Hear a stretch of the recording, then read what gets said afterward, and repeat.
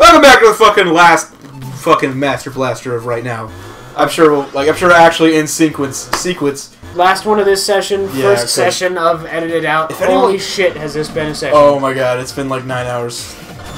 And we have not finished. No, we have not done 9 hours like of work. Oh, you know. I mean, the next 40 episodes all in this session. That doesn't work by math, probably. For sure.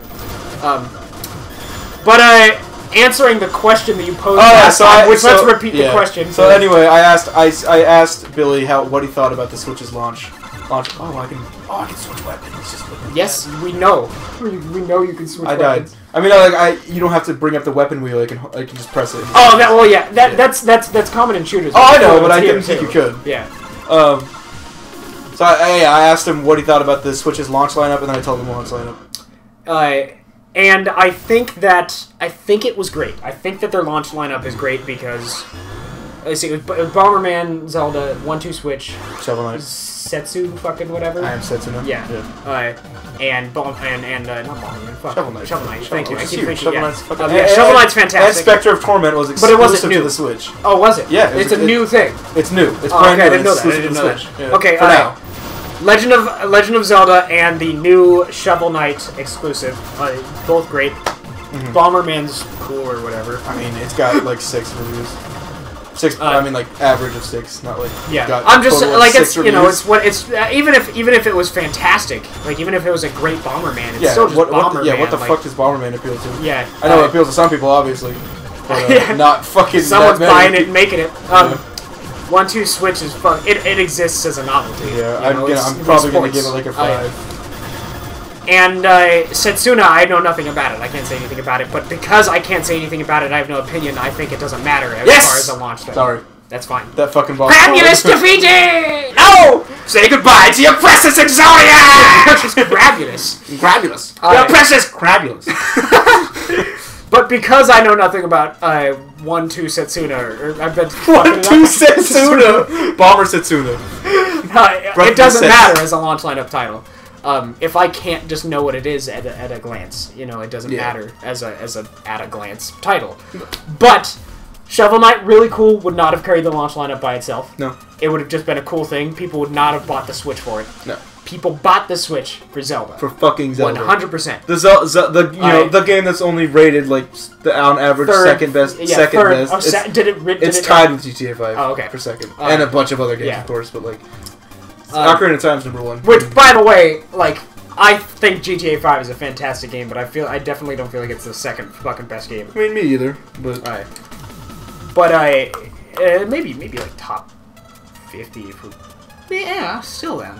Top 50 is a lot of games of all time. It's still. I put it in like. I think I put it in top like 20. No, I think I put it in top 20. I don't know. I like it a lot, but I feel like I just mean like objectively. I don't know. Among populace, I would as like a statement as a game. True. I would put it in the 20th.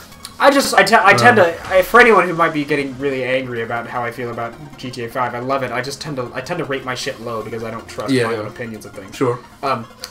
But Legend of Zelda sold that shit. Legend of Zelda was what people bought that for. Absolutely. And if it had come out at a different time, if it had to come out later, or if they had decided to release that shit for the Wii U, this would have been a really weak lineup. Mm-hmm.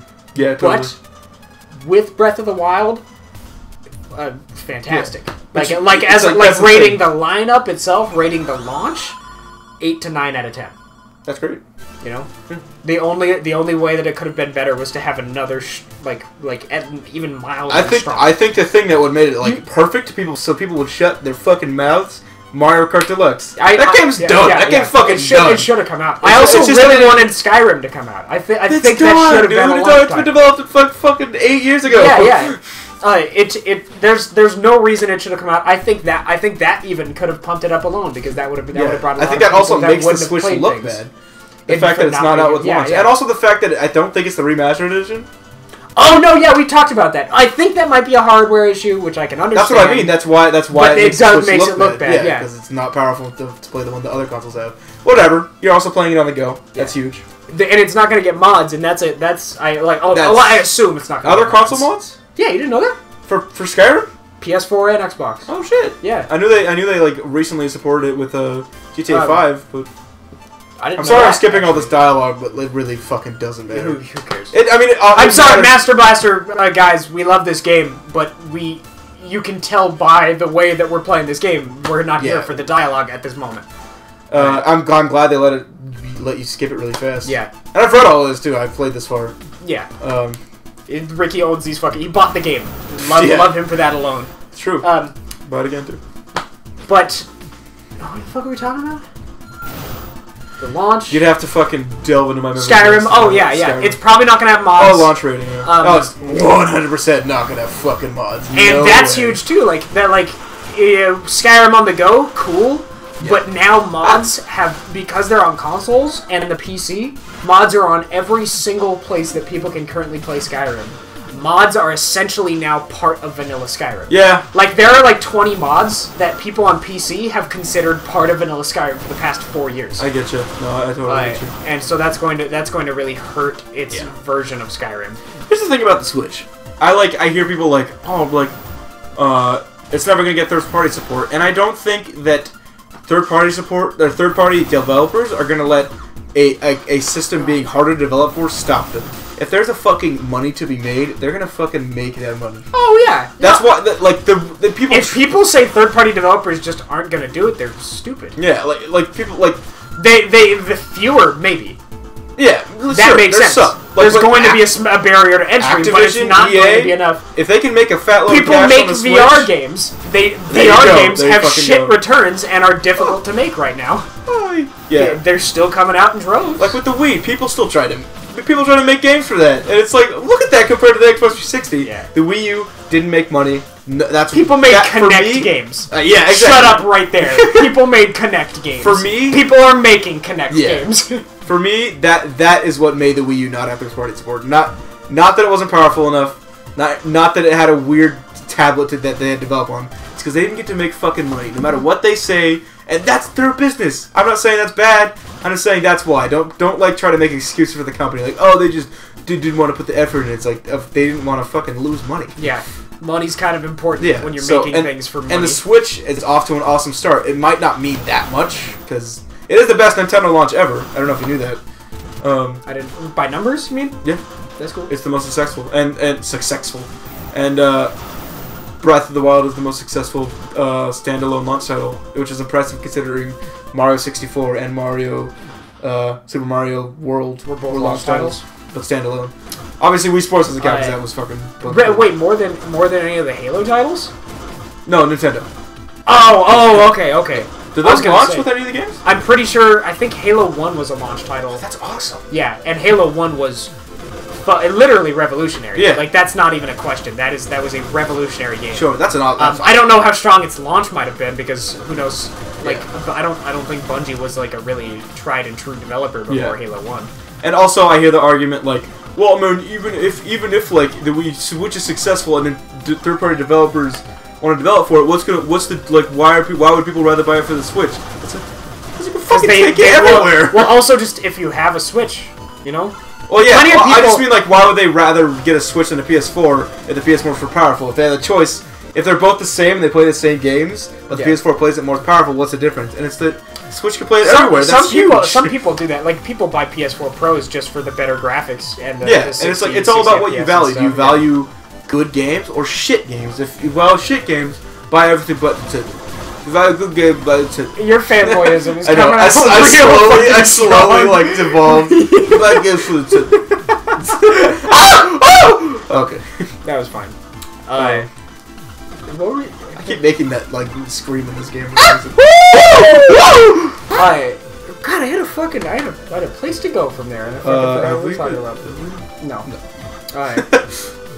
Anyway, Switch. I like the Switch launch. It's good. Legend of Zelda: Breath of the Wild, fantastic launch title. Fucking knack, dude. What? Okay, the Xbox One had Sunset Overdrive, which is cool. I mean, it's still like I said, I think it's a good game, but I wouldn't. If I'm being generous, I would rate it like an 8. I honestly think it's a 7. It launched with Sunset Overdrive, which and looks cool. by the way, I think I think we should explain our rating system because that's an important thing that we're gonna talk. Use a lot. You know? Well, hold on. Fucking before I forget my point. Oh yeah, Xbox One launched with Sunset Overdrive, which is cool. But that average, 7.5, which it's not bad. I'm not trying to say that's bad. Yeah. But Zelda fucking averaged 9.8. Yeah, exactly. It has that's ridiculous. It is a wonderful game. It's a massive open world RPG with all the polish of a Nintendo That's the best title. part, dude. Is that? Imagine if Skyrim didn't. Well, actually, I genuinely think Skyrim might be a worse game if it had too much polish. I mean, I don't know. Do you know what I mean? I do know what you mean, because half of it is oh, that's fucking feely. But I feel like Zelda accomplishes that derpiness too with its ragdolls, when you're roll down a cliff. It's definitely not to Skyrim. It's not like a you look a little worse for the you look a little worse for the wear. I don't know if you guys have seen that video, but it's just like a fucking guy walks out of a cave. Dude on a horse literally flies out of the sky. Says, "You look a little worse for the," and then he drifts off into the sky again. So wait, what the fuck? What am I supposed to do in this room? Kill yourself. Shit. Are there hidden walls? Hidden doors? It says I'm in a boss room. Well, at least there's a save point before it. Maybe it's not a boss room.